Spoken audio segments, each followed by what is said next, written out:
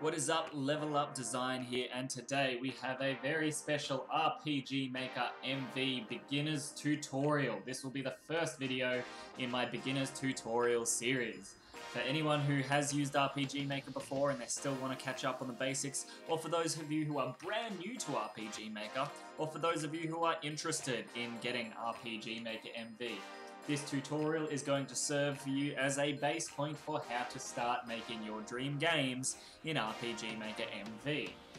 For those of you who don't know, RPG Maker MV is a game creation engine which allows you to create games reminiscent of those that you used to play on the SNES and NES, like Final Fantasy and, well, Final Fantasy. Anyway, let's get right on into it, guys, by creating our new project. This can be done by clicking File, New Project, or just by clicking the hot button right here, the blank bit of paper. You're going to be greeted by this screen here, which says New Project. So you're going to put the name in the project. Just because this is going to be a tutorial season, I will write Tutorial Game. That's the name of your project file.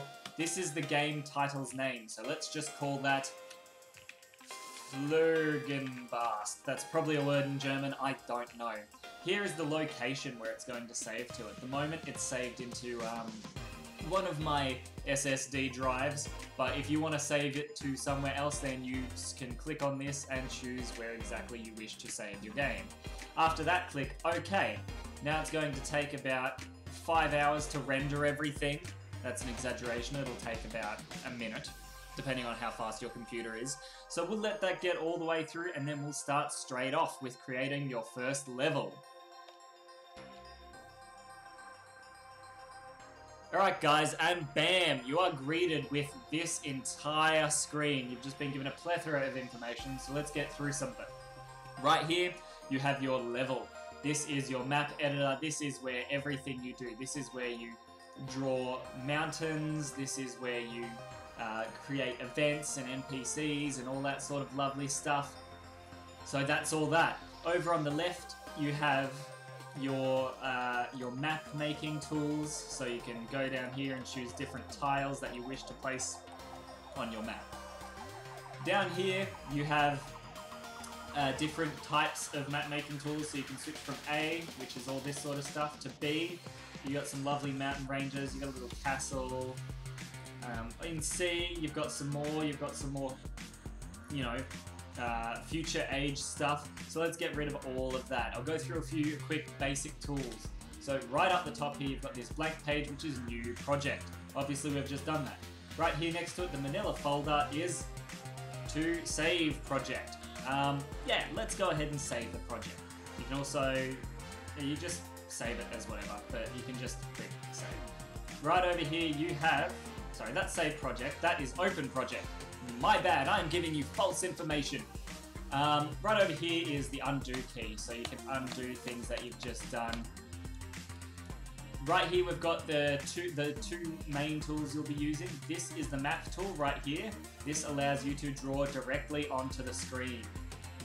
This right here is the event tool. This allows you to click and open up the events where you'll get a plethora of options on how you want to run your game.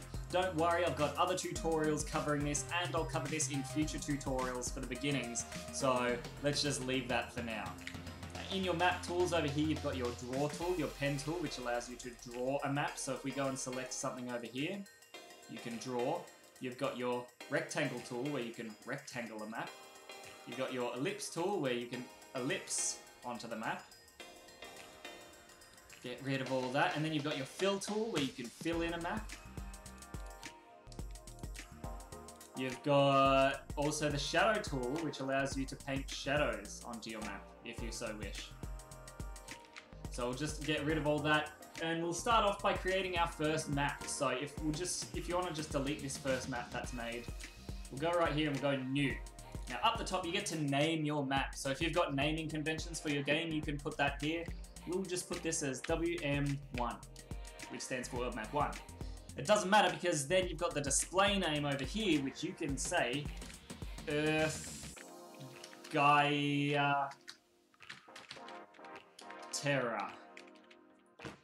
Now you get to choose your tile set down here. So you've got Overworld, which is your world map. You've got a bunch of other tile sets like outside, inside, dungeon, outside, sci-fi, and inside sci-fi. You can add more tile sets later on, but these are the stock standard ones you get when you buy RPG Maker MB. So these are the ones that this tutorial will have.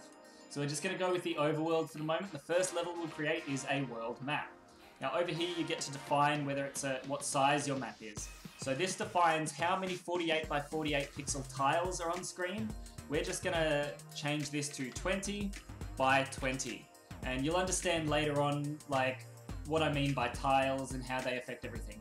Down here we can select a BGM, that's background music. So we'll just select one of these ones. That one sounds great. It's also very obnoxious if you have your headphones turned up or really loud.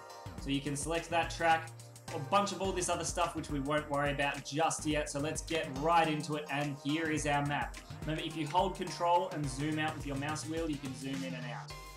Alright, so what we want to do is we want to go over to the fill tool over here, and then we're going to select, let's select this one right here just to fill in our map. Then maybe we'll go over to our draw tool, away from our fill tool, our draw tool.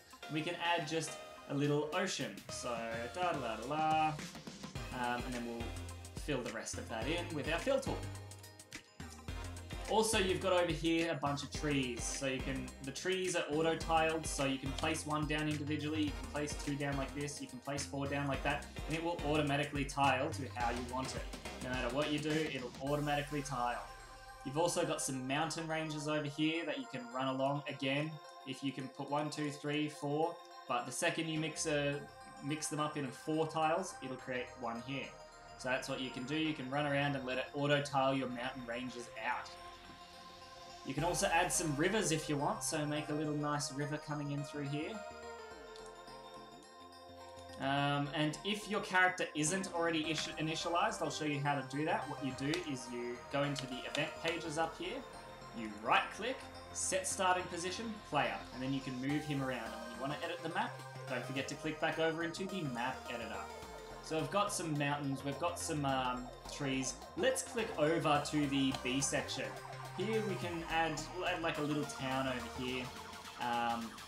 We can add a castle as well at the end of the river. We can also add this broken down wizard's tower down here. In fact, it would be really cool if we just make some trees and then add the broken down wizard's tower in the trees. Yeah, that looks cool. Also, guys, don't forget, if you right-click on the tile, so let's say I right-click here, you can then left-click, and so right-clicking copies it to your clipboard. Right-click copies it to your clipboard, and left-click just pastes it. So I can right-click the trees, and I can left-click it down, or I can right-click the mountains, and then I can left-click them down, just like that. That's going to be all for today's tutorial. This is just creating a basic level. Tune in next time, where I take you through how to make a different map, as well as transfer the player between those two maps.